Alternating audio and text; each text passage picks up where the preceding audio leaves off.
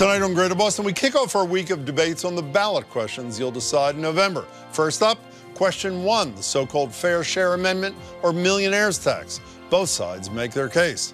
Plus, the NFL is changing concussion protocol again after Miami Dolphins quarterback Tua Tagovailoa's 2 serious hits to the head last week. But are they doing enough?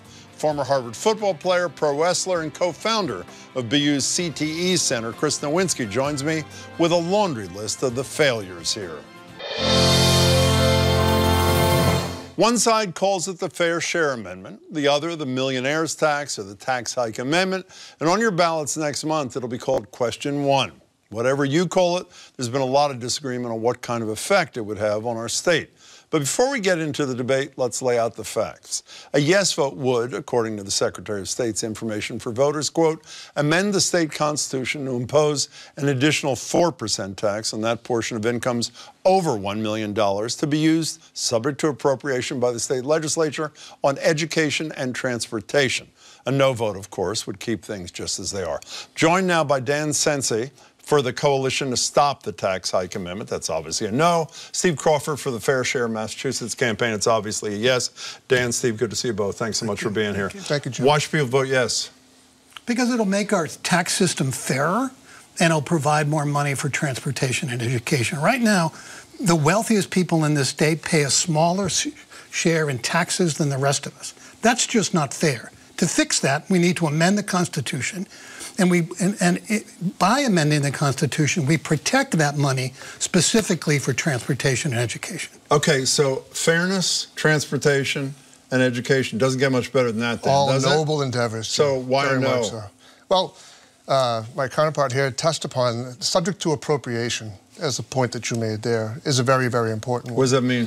It means that the legislature, as John Adams wrote it in our Constitution hundreds of years ago, is the only group that can appropriate funds. So therefore, this money, yes, when raised, will go to transportation and education. It will not raise any funding towards education and transportation. Why do you say it won't raise any? It doesn't have to, subject to appropriation. So when the legislature, which sees fit every year, and they're very good at doing so, at understanding what the needs are for the Commonwealth of Massachusetts, they allocate funds to where they're supposed to be going. Relative to education, we're 6th in the nation in funding for education. Relative to transportation, President Biden now has billions of dollars coming down in funding for transportation. So the legislature is going to spend where the greatest needs are. With this money coming in, it'll fund up to where they appropriate, and it'll be up to the discretion of the legislature. Would you support the question if there wasn't any discretion, as you say there is? We'll get his response. Would you support it?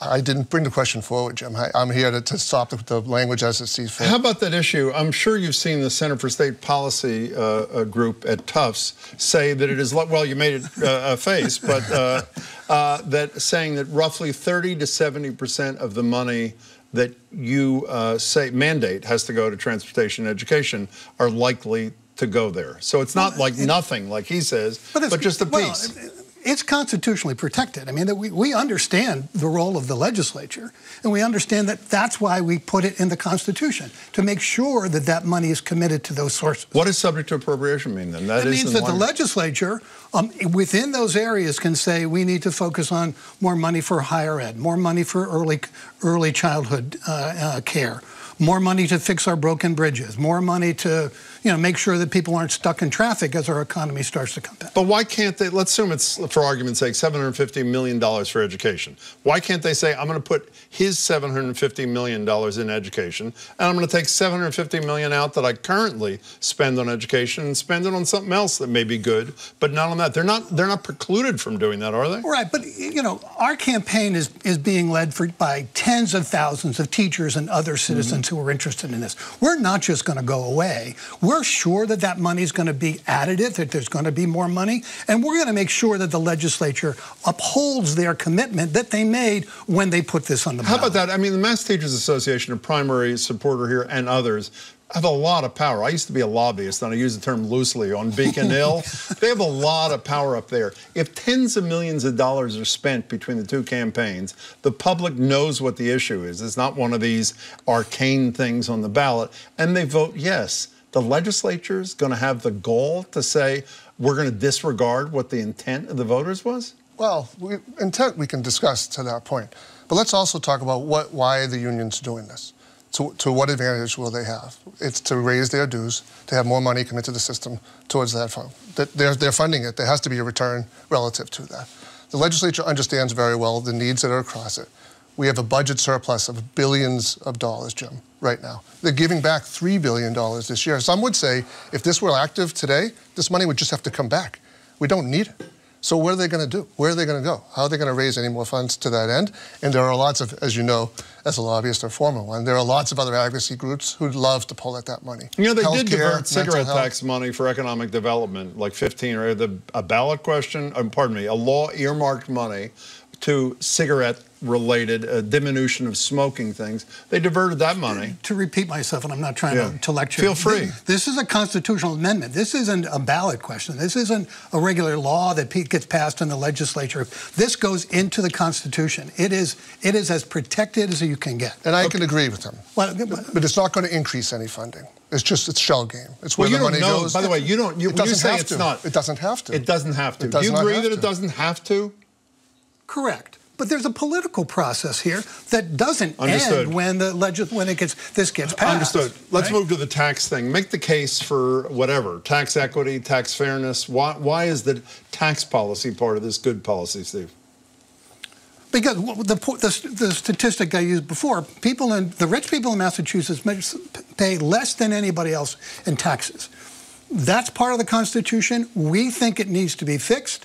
It will provide more money and make a more equitable society that improves that, so that where your kid goes to school and the quality education that they get doesn't depend on the zip code. Can I ask a question? No, before you do that, I just want to play. Well, you ask the question, then I'll play something. If we have a flat tax of 4%, the more money that you make, the more taxes that you pay. I don't understand anything that could be more fair. Well, you know the vast majority of states have progressive income tax, as does the federal government. No, that's a different question of fairness relative to that. 50% of the residents of Massachusetts don't pay income tax at all. So, well, they're not going to be affected by this either, right? No, understood. What was the point you're going to make? We have a flat tax of 5%.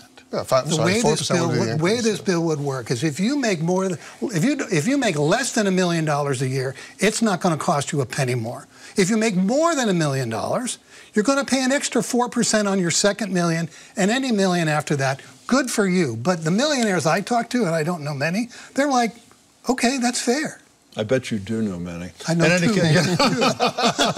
So I want to play their first ad. Carl. I want to play the first ad from the Vote No coalition for you. Here it is.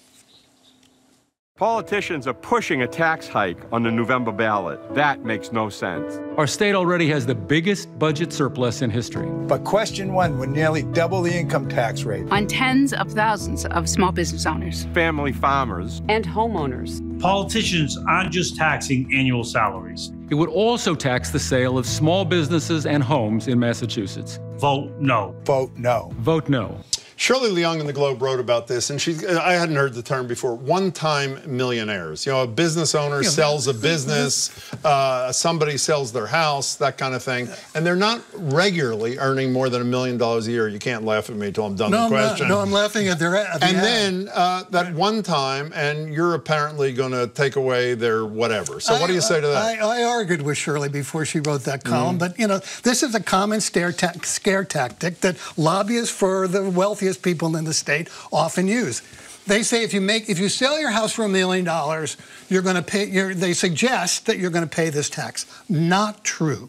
If you're going to have to sell your house for a lot more than $1 million to profit from the sale of that tax, what you bought the house for doesn't count. Any mortgage you have less doesn't count. If you're a married couple, you can write off $500,000 right off the top. 1%, actually less than 1%, 0.06% of the houses sold in 2021 earned more than $1 million, according to the Warren Group, the gold standard on real estate sales in Massachusetts. I mean, in fact, you're smiling also, but it seems to me, I did a little independent research too, the number of people who would be affected as so-called one-time millionaires. There are some. Yep. It's an infinitesimally small number. Not relative to those affected. 50%, 50.5. How many are affected overall? Every year. How many affected are overall? You said 50%. 50% of those affected. How many will be affected? Only affected once. How many will be affected by the tax? The 50. You say 50% of what number? How many people? So affected? the 100% affected no, each year. How many is 100%? How many? What number of people are affected by this tax?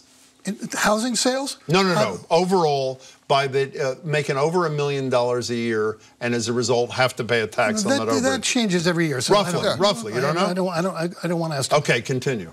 Jim, if we could throw a rock from where we're sitting right here, how many multi-million-dollar homes will we hit? And this is Brighton and Alston, Cambridge, right across the river. Housing prices that I look and I'm seeing are only going up, and it's not uncommon to have a home be worth all that money. And over 90% of residents of Massachusetts, their greatest equity that they have, their greatest asset that they have is the equity in their home. So when they go to retire, or they go to pass that on to their children, or they go to sell and downsize and have that be their nest egg that they have, they're going to pay 80% more taxes on the sale over $1 million. That's just not true. I'll just use the metaphor that you use. You have to live in Dover or Martha's Vineyard for the majority of the houses to be worth $1 million. The idea, there was just a story in the Boston Business Journal. There's just a story in the Boston Business Journal. I'm surprised you missed that. They list the names of the towns. It is not, and you have to earn a lot more than just $1 million to get in on sell your house for a lot more than $1 million to be impacted by this tax. And you know that. The people who are going to be impacted by the tax are already making $1 million a year. They're not. 50% of them. It's the only time it'll happen to them in their life. So is your position, just so I understand, 70% it only happens twice. Is the No campaign's position that, again, the federal government, which have a higher tax rate, the higher your income goes, the majority of states, that they're all on the wrong track, that having a flat rate, where, as Steve said before, no matter how much you make, you pay the same percentage of your income, which obviously is a lot more painful to a low-income person than it is to a wealthy person. That whole concept... Why is it more painful to a low-income person? Because they have a lot more disposable income, obviously, than a poor person does. But let me just ask you, is the concept of progressive taxation anathema to the No campaign? The people of Massachusetts, since 1962, have had that option 5 times, and they voted it down 2-to-1 5 times. It's actually not true. The last time they voted it down 71-29. I was leading the campaign. Go ahead. What Dan is arguing is that their campaign is funded by most of their money comes from 5 billionaires in Massachusetts. And what he's saying, it is fair for them to pay the same amount as somebody who makes $25,000 or $35,000. Not same amount, same percentage. Same percentage. Who funds your campaign? Massachusetts Teachers Association, American Federation of Teachers, and we've got, hundreds of independent donors, including myself. Dan, one of the things that I've read or heard from the opponents, I haven't heard from you, but other opponents, is if the tax rate is raised on those making $1 million a year, some significant number of people are going to leave the state. I have to say, when I used to do tax stuff for a living, what most wealthy people, particularly in business, told me is the most important thing to them is that we have a highly educated workforce, that we have roads on which we can get goods to market. And that seems to be, it is in the language, the focus of the question. So you don't think that will outweigh an extra $40,000 if someone makes $2 million a year? Yeah. The effect on uber wealthy is a red herring, Jim. That's not what this is about. This is about how it's going to affect small business owners. This is how it's going to affect farmers. This is how it's going to affect retirees and people. This is much more of a middle-class tax hike than it is for the uber wealthy. The uber wealthy already probably domicile in New Hampshire and Florida anyway. They already know how to tax prepare. So who are we talking about? We're talking about middle-class people. We're talking about people, this is only going to happen to them once in their life. A person making more than $1 million a year is a middle-class person? In Massachusetts right now, that's where it's about to be. When you sell your house, or you sell your small business, or you sell your farm because you've had it in your family. How do you respond to that whole issue of movement? I mean, that is a concern to a lot of people who are objective on this issue. People stay here because they came here for school, they grew up here, their family's here. a friend of mine used to say that if the Pilgrims had landed in California, Massachusetts would be a national park. This is a nice place to live. And, you know, and people, that's why people stay. That threat that millionaires who are the least cost-effective people, cost-sensitive. Oh, cost-sensitive. They're not cost-sensitive group are going to move because they have to pay an extra 4% on the portion of their mortgage of their income. Don't you answer that differently now than you would have before the pandemic? I mean, a lot of people who've got a lot of money, a lot of people don't have a lot of money, work remotely, and that's even easier for somebody who's got a lot of dough. That doesn't concern you? And I don't think they moved. I don't think they moved out of state. Some people did. Some people, you know, some people moved to Vermont or New Hampshire for a little while. Friends of mine who did that. They didn't like the schools. They moved them back here. They moved their families back here. You know, before you go, one of the things you've emphasized this is not a law change. A law change, I assume people know at home, if you change the law, I experienced this myself, the legislature can amend it in any way to make it better or worse, whatever better worse means. Once you've amended the Constitution, if you succeed, the only way it can be changed, obviously, is if you go through the whole process again, et cetera, which is a multi-year process. Tell us why you think that's a good thing that this is in the Constitution. Because, well, first of all, it addresses the concern that people have about the legislature being to fiddle with the money. We get that argument. But the 5% flat tax was established 100 years ago by amending the Constitution. We think it's an important part of the process of being in a democracy, and we think it's time to be updated. Well, obviously, I should have been clear. You obviously have to amend the Constitution to have a higher rate. I meant as a matter of public policy, you think it's good that it be locked in that fashion. Here's the change. I regret to use the term lockbox because of the person who used it famously before. That'd be almost President Gore you're talking about. That's right. Exactly right. He won that race, but that's how about the other argument? The other side here? Do you have a problem? Forget the merits of the question for a second. Sure. The issue of the language being in the Constitution, and for better or worse, depending on one's point of view, obviously one would have to go through a multi-year process to change it. Is that a good or a bad thing? I think it's a bad thing. Why is that? And I think that 5 different times the people of Massachusetts have agreed with me, and they voted it down 2-1, that they thought it was a bad thing as well. But we're not establishing a graduated income tax. We're simply saying one thing. If you earn more than $1 million, you're going to pay 5% more. That's the definition of a graduated income tax. No, it's not. It's a surtax, actually. That's the definition. But you know, we can talk about that afterwards. Last word. I'm all for fairness, and I'm all for people paying what is right and to move our state forward, without question. This thing has had to manipulate itself to certain ways because it's taken so many years to get here. It was struck down by the Supreme Judicial Court because of its language once before. Different question, yeah. Right, but it had to get to this point and taken it to where it is, to the point now that the scope of it, of who it affects, and this grand scheme of when it affects them, now we have the largest surplus in the history of Massachusetts, with people coming out of COVID, with small businesses struggling, looking to recover, and with tens of billions of dollars coming from the federal government for education and transportation. It's not the right time for it. 15 seconds. We need a dedicated stream of revenue to fix our schools, fix our roads, and transit. That will do this. $2 billion a year can only be spent on these areas. You can't plan on emergency federal money and budget surpluses. Steve, thank you so much for your thoughts. Dan as well. Thank you, Jim. Really appreciate it. Thanks. Love that. Next up, we've learned a lot about the devastating lifelong impacts that can come from the type of head injuries that are all too common on the football field.